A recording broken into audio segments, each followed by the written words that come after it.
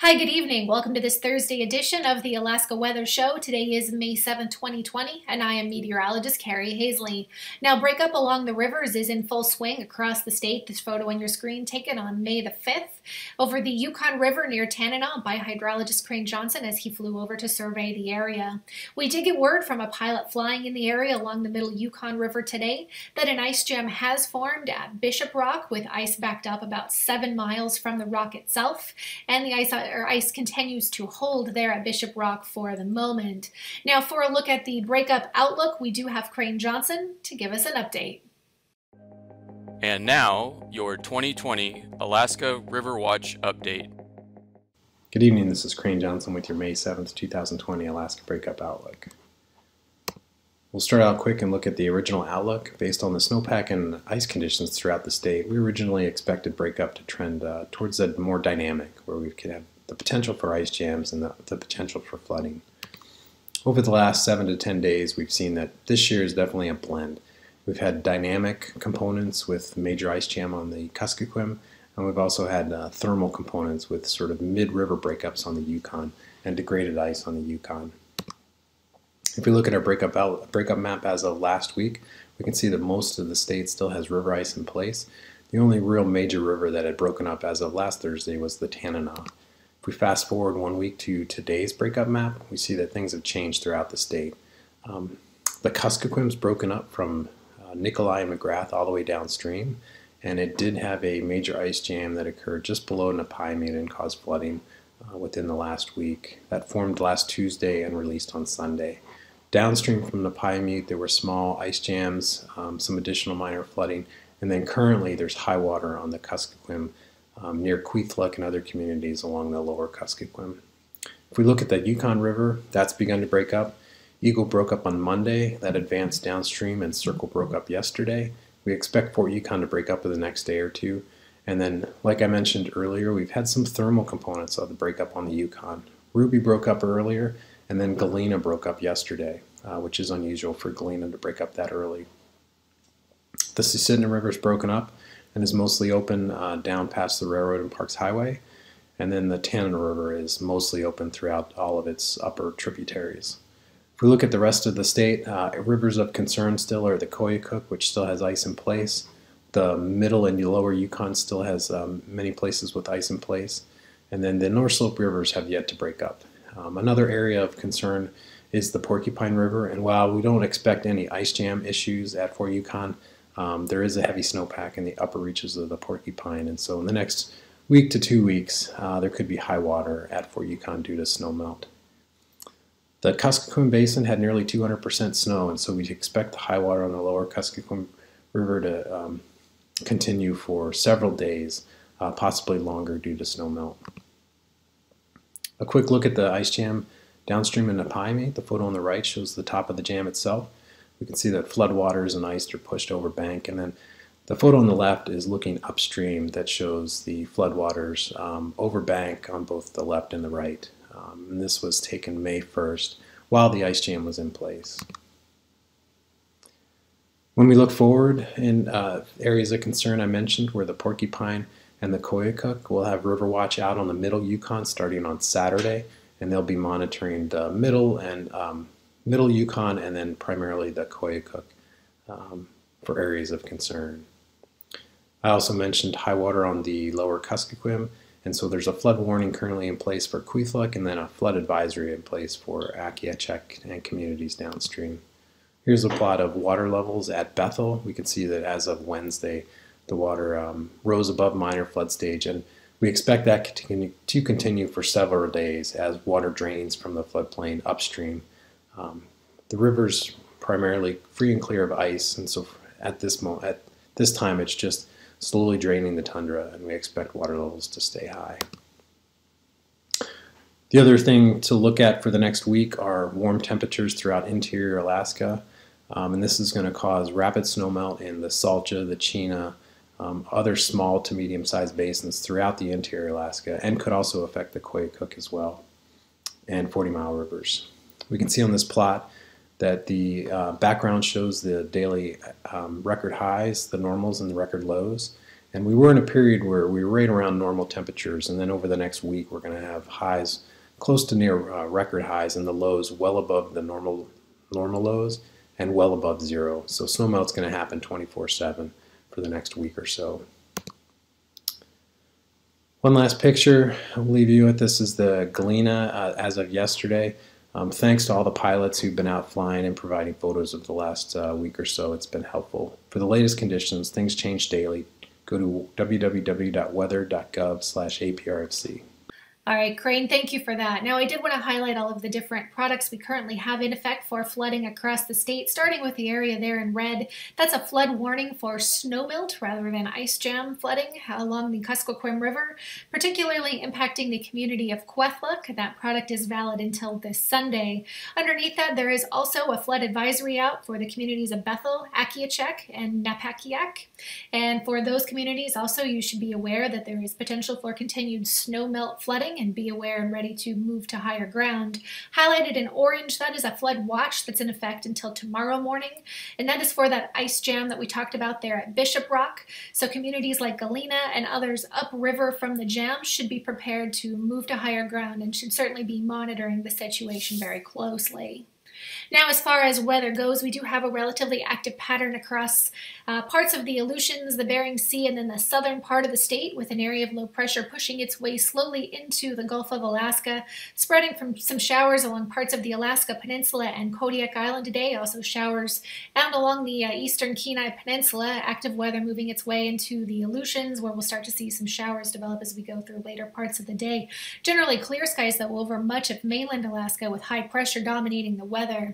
Now, as we go through the overnight hours, we will look for the frontal system that's associated with that low in the North Pacific and the Gulf to continue to work its way closer to mainland, spreading more showers along places like the Alaska Peninsula. Kodiak, you just stay in, and then also much of the eastern Kenai Peninsula and some of the terrain around South Central. You're going to see some more shower potential through the overnight hours.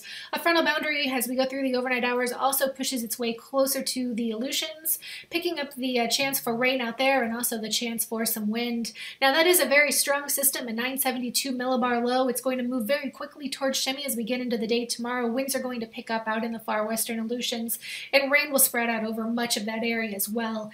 Meanwhile, the system in the North Pacific, impacting the Gulf of Alaska coast, that one will weaken as we go into the day on Friday. Just a few lingering showers that could impact much of South Central and the eastern Kenai Peninsula, Kodiak there, and the Gulf coast. Clouds will be on the increase over a lot of mainland Alaska tomorrow.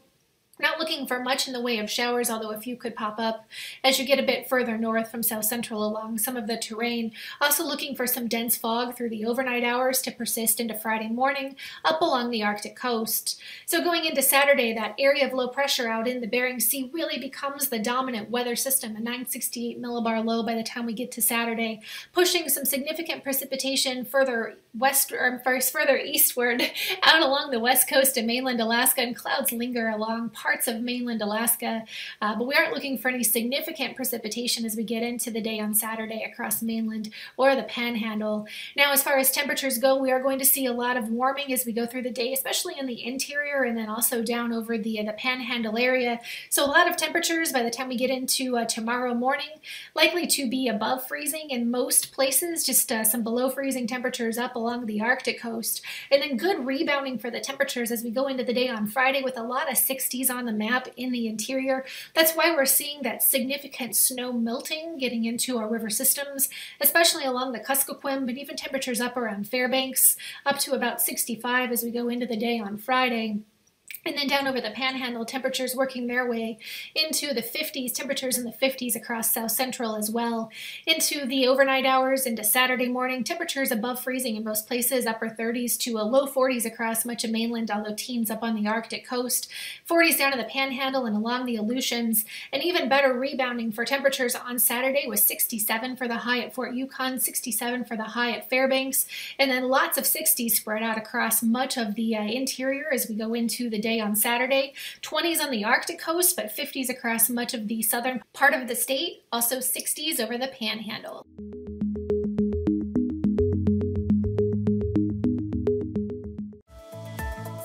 And now, aviation weather around Alaska. Moving into flying weather for Friday morning IFR along the Arctic coast. Brooks Range into much of the interior, looking good, VFR flying. And then marginal VFR along the eastern slopes of the western Alaska Range. IFR, southern Kenai Peninsula on up into Passage Canal. Marginal VFR eastward to Cape Yakataga. VFR for the southeast coast. And some IFR over the northern Bering Sea, as well as the Bering Strait up to Cape Lisburne. Marginal VFR just grazing the western Aleutians. Friday afternoon, marginal VFR, central Arctic coast and north slope VFR through much of the interior, Yukon Delta eastward to the Copper River Basin. And marginal VFR still persisting along the eastern slopes of the western Alaska Range. VFR Cook Inlet, Madanuska-Susitna Valley, IFR Prince William Sound, and the east side of the Kenai Peninsula. Kodiak, marginal VFR, same for the Alaska Peninsula, and a bigger area of IFR taking control of the central and western Aleutians.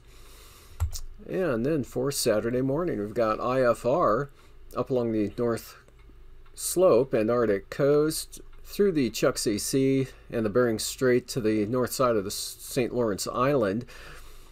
Otherwise, marginal VFR from Kotzebue to Selawik into the Kobuk and into the Kobuk and Koyukuk valleys, Upper Yukon Valley on down to the southwest. Good VFR, even off the coast. Bristol Bay VFR, Kodiak Island marginal. No change for the Cook Inlet and South Central Alaska area.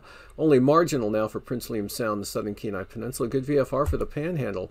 And for Saturday, VFR, Southeast Coast, North Gulf Coast. Just some marginal VFR, Southern Cook Inlet, and possibly Lake Iliamna, Kamishak Bay. Otherwise, VFR in the interior, IFR Central Arctic Coast. Areas of IFR over the Bering Sea with mostly marginal VFR for the Aleutians. That band of IFR catching Unalaska Island to False Pass. And for passes, Anatuvik and Adigan, both VFR tomorrow for Friday. Lake Clark and Merrill, marginal VFR, lowest conditions on both eastern approaches. Rainy though, VFR. And for windy, VFR. Isabel VFR, same forecast from Antasta, good VFR day there. Tanita VFR becoming marginal possibly on the eastern entrance in the afternoon. Portage, IFR eastern entrance, a little bit better on the west side though, going marginal there. And for Chilkoot and White, VFR. Freezing levels tomorrow morning at the surface, depending on your elevation across southern Alaska. And otherwise, we got 6,000 to 8,000 feet over the eastern interior, 6,000 to 8,000 feet over the Panhandle, and 2,000 to 4,000 feet across southern Alaska. And then quite a gradient developing along the western central Aleutians. Icing, areas of considerable moderate for the eastern North Gulf Coast. Otherwise, the Panhandle, pretty much icing free, but moderate considerable rime icing possible for Kodiak Island into the Aleutian Range and southern western Alaska Range, as well as the Kuskokwim Delta. And from there, looking at the jet stream, got south to southeast winds up to 90 knots, pushing that moisture right on up into the North Gulf Coast. That continues up and over a ridge at 50 to 70 knots into the interior. Strong northwest jet at 130 knots coming in across the Alaska Peninsula over some ridging. That's along and south of the central Aleutians. Far western Aleutians next storm bringing a good jet in there at about 150 knots in the afternoon. And moving on down to 9,000 feet. Pretty good wind flow, eastern Gulf of Alaska right up over Yakutat at 55 knots. Winds increasing to 30 knots along in the coast of the Panhandle, especially in the north. 35 to 40 knot easterlies in the interior, central interior, but from the Brooks Range north or the Arctic coast, pretty light. 75 knots southwest winds for the western Aleutians. 3,000 feet. 35 to 55 knot winds there from the northern Panhandle in across the Copper River Basin. Easterlies of 45 on out across southern Alaska. And turbulence-wise, severe possible eastern North Gulf Coast, areas of Kodiak Island and Kamishak Bay. Otherwise, the western central Aleutians, moderate chop below 3,000 feet. Trace here, and this week is a supermoon. It peaks on Thursday, May 7th. A supermoon is when the full moon aligns with the perigee of its orbit. Perigee meaning the closest point of the moon's orbital path. Like all celestial bodies, the moon has an elliptical orbit, which means sometimes it's a bit closer and also full at the same time.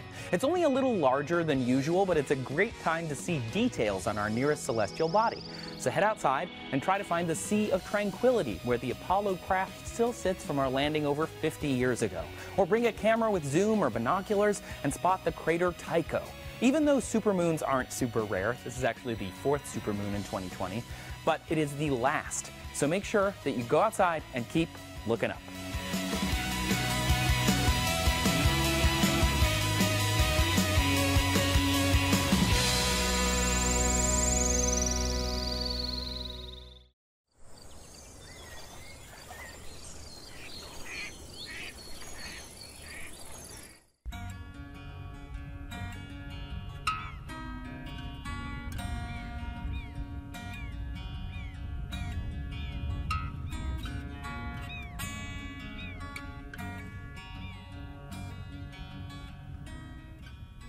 The Yukon Flats National Wildlife Refuge is a refuge in Alaska. It's the 3rd largest refuge in the National Wildlife Refuge System. North of Fairbanks, it's a vast ecosystem of wetlands. What drives this refuge are natural forces of fire, ice, and water. The Yukon Flats has got a really interesting history. Back in the late 50s, early 1960s, there was a proposal to dam the Yukon River down by Rampart, which is downstream of the Yukon Flats. And it was a hydroelectric proposal.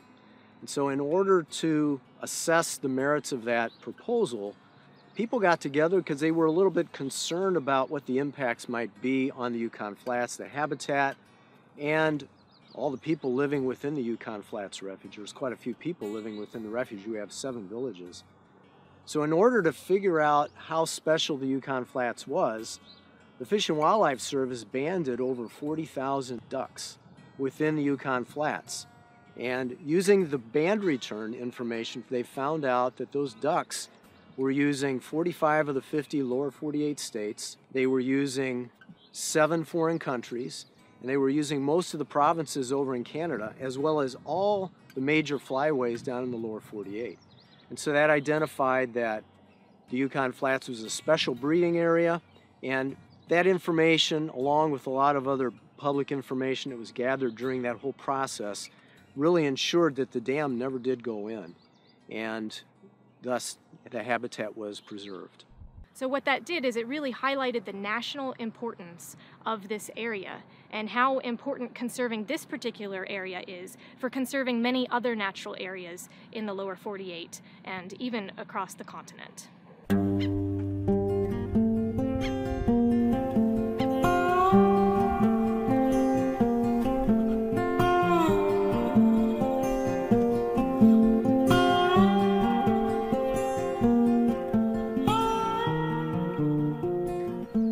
To protect the Yukon Flats Refuge because we have responsibility towards our future generations to leave land protected in the state that it is now. The Yukon Flats is a wild place. The ecosystem is intact and functioning, and you can't find that very many places in the rest of the U.S. The Yukon Flats Refuge is among the most important places for ducks. So each spring, millions of ducks, and in addition to shorebirds and geese, raptors and loons, they all fly to the refuge to nest and rear their young. And the reason they are attracted to this area is because it has really enriched wetlands. There are lots of nutrients in the wetlands that provide a lot of food for the growing young.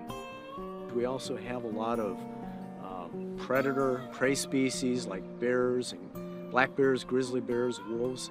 We also have a lot of moose and fur bearers that use the refuge. So overall, there's just a great diversity of both upland, lowland, and migratory bird species that use the refuge. Most people know the Flats as a duck nursery, and that was one of the main purposes that was designed for, but a lot of recent research over the last decade has really illustrated how important it is to a variety of native endemic fish species for subsistence and recreational and commercial fisheries throughout the entire Yukon River Basin and out to supporting commercial fisheries out to the Bering Sea as well. So it supports a variety of different whitefish and salmon species, the northern pike, a little bit of everything that people rely on as cultural identities, but also for subsistence resources and where people go to recreate and enjoy being outside.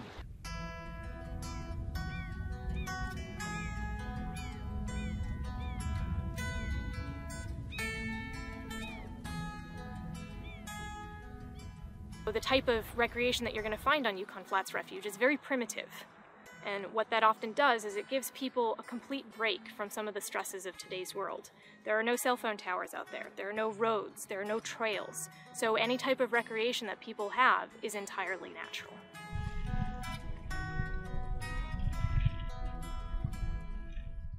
The lands and waters within the Yukon Flats National Wildlife Refuge are open to the public to enjoy. And that's a really important tenet upon which the United States is built.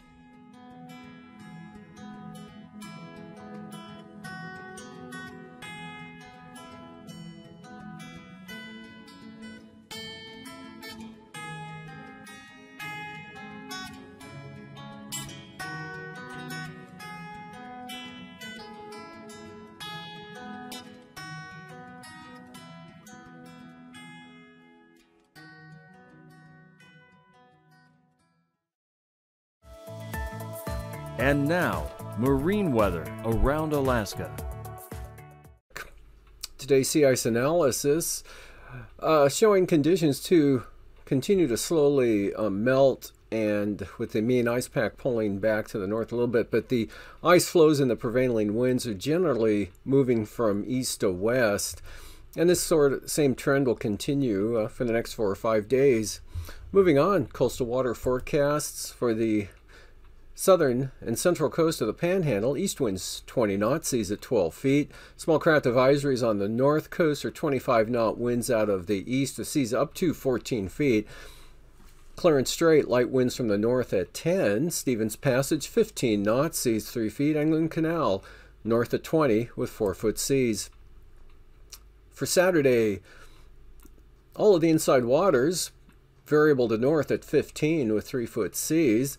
South coast of the Panhandle, north 15, and northeast 15 knots for the central coast, and up north, easterlies 15 knots, 8 to 9 foot seas. Cook Inlet, small craft advisories tomorrow, northeast winds 25 to 30 knots, strongest south of the Forelands, and we've got gales in Kamishak Bay out of the northeast at 35 with 12-foot seas. Barren Islands, east winds 30 knots, as well as the western North Gulf Coast over toward Middleton Island. We've got gale warnings out, east 35 knots, and the seas just under 20 feet. Prince William Sound, small craft advisories, east winds 25 knots. And moving to the outlook for Saturday, lighter winds in the Sound, north 15. Northern Cook Inlet, northeast at 15. Southern Cook Inlet, north at 20. Kamishak Bay, northeast 20 knots. Barren Islands still a little brisk at 30 knots out of the east. And the North Gulf Coast, look for northeast winds at 25, seas 9 to 11 feet. Kodiak Island, east-northeasterlies, 30 knots, seas 11 to 15 feet. Bristol Bay, northeast at 30. And then we've got 25 knot winds there for the Bering Sea side of the Alaska Peninsula. And from Cape Saratchev to Castle Cape, north winds at 20, 11-foot seas. Castle Cape to Sitkinak, northeast at 25. And for the outlook on Saturday, east side of the islands there for Kodiak, east winds at 20. Shelikof Strait, still small craft advisories, northeast 25. East 25 there for the water southwest of Kodiak, the Alaska Peninsula and Bristol Bay, east winds at 20 knots. And for Unalaska Island on the Bering Sea side, north at 15, Pacific side northwest 25, Unmak Island southeast 15 to 20. And then we've got gale warnings for the central Aleutians, southeasterlies up to 35 knots, seas 7 feet, and 40 knot winds in the forecast from Kiska to Shemya with seas at about 11 feet. For Saturday, those 40 knot winds turn southwest, and the seas at around 20 feet, and then gale warnings from Kiska to just west of Adak at 35, Adak and Atka specifically, southwest 25, 30 to 40 knot winds for Unmak Island, southeast 25 to 30 for Unalaska Island. And moving up to the southwest coast, northeast 15 to 30 knots. They're strongest along the Kuskokwim Delta, east 25 for St. Matthew Island, east 15 for both the Pribilofs and St. Lawrence Island. And then for Saturday, southeast 30 St. Lawrence Island, southeast 25 to 30 for the southwest coast. Gales for St. Matthew Island, southeast 45 knots with seas at 15 feet. Pribilof southeast at 30 with 13-foot seas. Eastern Beaufort Sea coast, we've got east winds at 20 knots, 15 knots on the central coast, even lighter on the western coast. They're down to 10 from the east. Cape Beaufort to Cape Thompson, northeast at 10. Cape Thompson to Wales, northeast 15. And for Saturday, southeast 15 knots for the Chukchi Sea, the western Arctic coast east at 15. And then southeast 20 over toward Demarcation Point. Otherwise, winds will be east at about 10. For tonight, front pushes rain, which will change the showers, but will stay quite breezy for Kodiak Island. And wind and rain increasing for the North Gulf Coast, Kenai Peninsula, increasing clouds, chance of moisture, mostly on the upslope areas of south central Alaska. Otherwise, the interior staying fair with variable clouds. And the Panhandle, mostly cloudy and dry, and chance of rain over the Aleutians. Friday, in spite of high pressure at the surface, it looks pretty cloudy and damp for south central Alaska. Risk of a shower for the Panhandle. Gale force winds for the western Aleutians, but that storm lifts northward on Saturday, keeping the heaviest wind and rain way out to the west, but a band of rain will reach the southwest coast in the afternoon. That's all I've got time for. Thanks for joining us. These forecasts are for planning purposes only. Call 1-800-WX-BRIEF for a formal pre-flight briefing. Always file a flight plan before you go flying. The U.S. Coast Guard Auxiliary urges you to leave a float plan with a friend or the harbor master before you go boating.